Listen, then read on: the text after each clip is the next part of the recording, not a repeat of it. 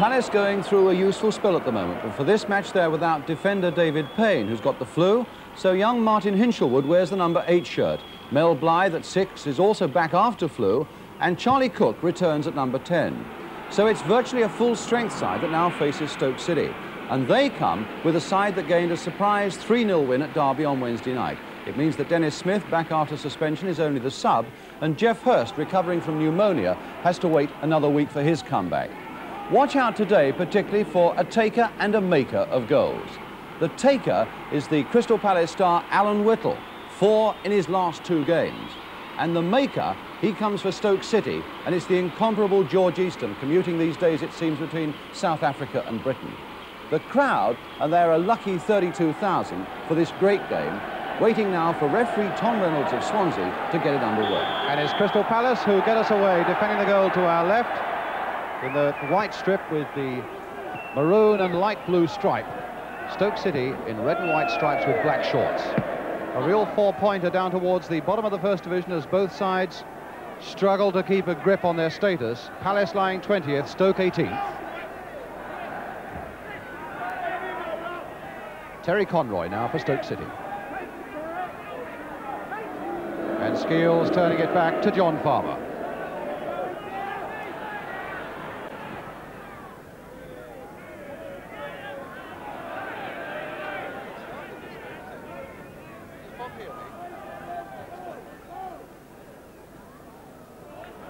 Cook.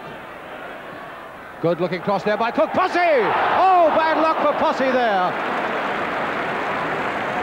That was a lovely cross by Charlie Cook, and Posse, as he did so well for so long at Millwall, darting in on those near posts. Mel Blythe. Cook to Bell. Chase that, it says, to Don Rogers, and Rogers is chasing it. Touched inside there for Hinshelwood, is a chance, and a shot and a save by Farmer. Very nearly screwed it under Farmer's body from Martin Hinshelwood. Pedrick. Robertson, well, he played that straight to Whittle. And now Rogers is away. Now this is the chance. Rogers against the goalkeeper. Oh, and he foozled it. Now against Manchester United here, he took those like bread and butter. And he foozled one against Sheffield Wednesday in the Cup replay here as well, and he's done it again now. Alan Bloor.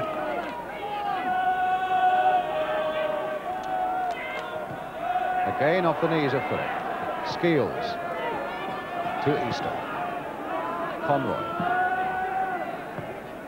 Played again there for Mahoney. Good piece of running by him. That looked a bit like handball, but it's with Easton. A curler, a header, and a great save by Jackson from Ritchie. That looked as though it had to creep in just by the far post, but the green jersey of John Jackson hurtled across the goal to keep it out.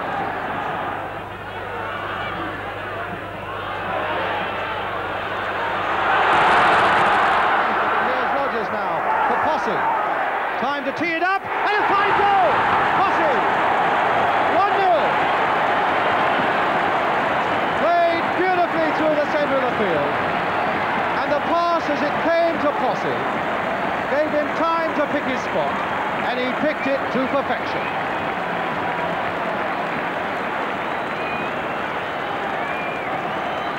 So 9 minutes to go to half-time. Derek Posse scores his 3rd goal for Crystal Palace.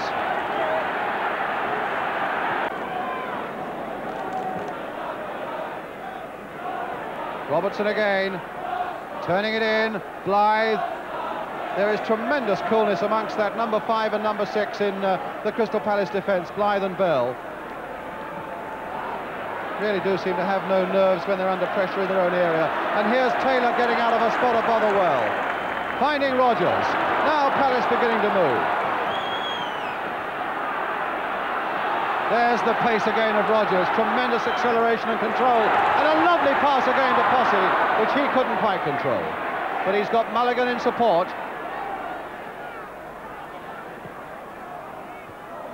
Well, he'll get another chance. Played now this time for Mulligan. Hinshelwood. Mulligan. Pejic is very close at hand, so Mulligan looks for another angle, finds it, Posse jumping, a back header and Marsh getting it away. Hinshelwood right in there. Played back for Phillip. And now once more for Mulligan.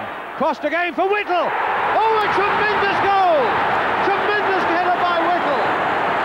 A low cross, and Whittle found tremendous power for that header. 2-0. What a header!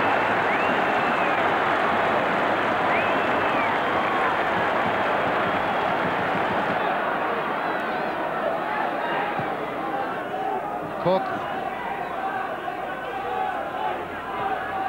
Oh, poor ball there. Straight to Robertson.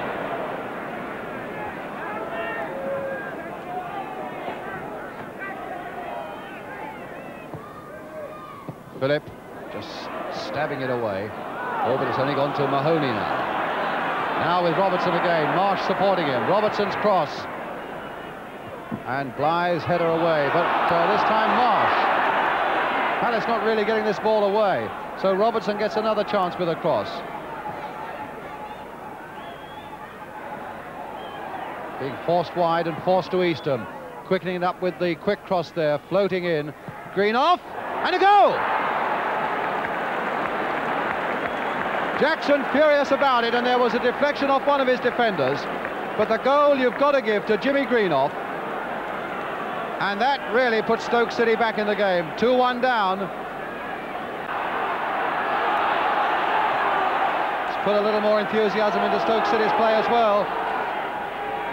Whittle and Ritchie having a maul on the ground there, but now Robertson with a chance to cross another deep one again towards Greenough. Conroy. Eastham on the outside again. But that time Mulligan getting in again at the expense of a corner. Quickly taken by Eastham, and very well indeed as Pejic goes in, and Pejic goes in again. Hinshelwood with a chance to get away, to give relief to the defence. Rogers now, a touch on for Whittle. Played again for Rogers. Marsh is covering him. But now if Rogers can attack him, he might have a chance. He's got past Marsh, and now he's confronted by another. Rogers again, and a goal! Not Rogers! His confidence has come storming back. Rogers has scored another inimitable goal. He went by Marsh, he went by the man who filled in behind him, and then he put it past Palmer as well. A kiss there for Charlie Cook from Don Rogers, and that gives Palace again a little bit of daylight. 3-1. Tony Waddington, the Stoke manager, in the suit there, and the substitute coming on, Dennis Smith. Blythe. Oh, nicely played ball there by Blythe to Hinshelwood. And now with Whittle, good control by Whittle, lovely play. Hinshelwood now to Mulligan. Posse away on the right. Towards the near post, a flicked header again by Whittle. He's really beginning to enjoy his days now at Crystal Palace. 2 goals last Saturday, 2 goals on Wednesday, a fine one today. 5 in the last week. Robertson neatly going past the challenge of Charlie Cook. Greenough. Played for Marsh. That's towards Dennis Smith and Bobby Bell. Looked as though he was going to leave that a little too late, but he knew his timing all right. And that goes behind for the corner. The linesman says Tony Taylor doesn't agree, but Stoke have taken it, and it's with Marsh. And a great goal! And a great goal there by Dennis Smith, the substitute who came on as an out-and-out gamble when they took Ritchie off. And the linesman getting a bit of booing on this side of the field now, because the Palace supporters felt that it wasn't a corner from which the goal came. But the corner came over, and Smith made the most of it. Robertson. And this game really hanging in the balance now. Tackling there well for Palace was Phillip, but the ball still not out of play. And it's Conroy. Tackling again of the right sort of order by Ian Phillip for Crystal Palace, and now he's found Posse. Now Posse going past Skeels. Whittle in the middle, Rogers on this side. The short ball to Whittle. Can he do something with this? Rogers is also free, still with Whittle. Rogers was absolutely unmarked on this side of the penalty area. Now with Whittle again. Still with Whittle. And now it's with Phillip. And now it's with Cook. And still Rogers is unmarked. And Cook trying one, a deflection off an elbow, and nothing given. Well, the referee was pointing to his elbow, but he obviously saw no infringement.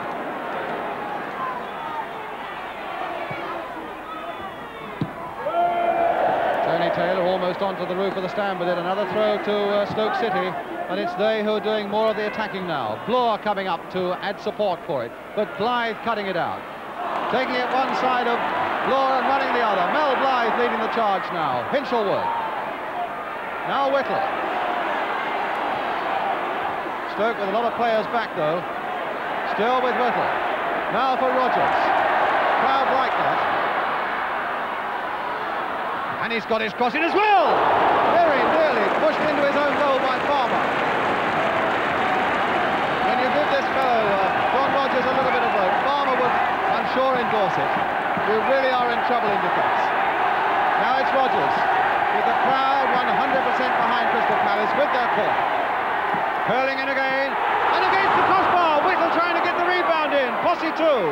Hinshelwood going in, and Stoke somehow or other getting it away. Cook, still Cook, still Cook, still Cook, no, took it too close. What a tremendous game. Rogers, Hinshelwood, miscue.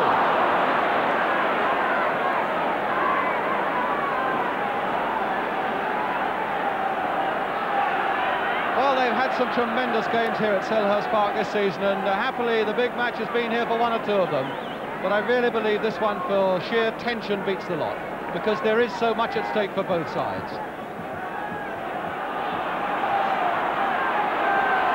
But now it's to South.